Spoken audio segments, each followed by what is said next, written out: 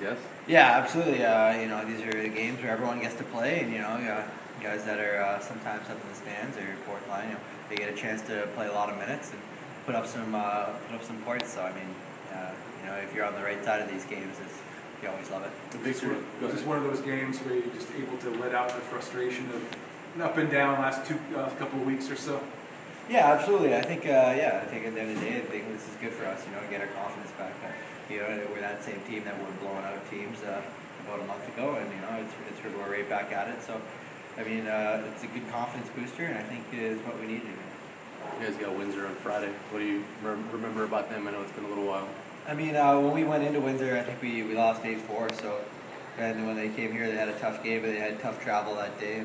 So I mean, we're going to expect a different team than the last time we played them. When they're going to come with a bit of an edge, and I think it's a possibility to first round matchup, and so I think they'll be going into it, trying to knock us off, and it's going to be a tough game. Appreciate it. No problem.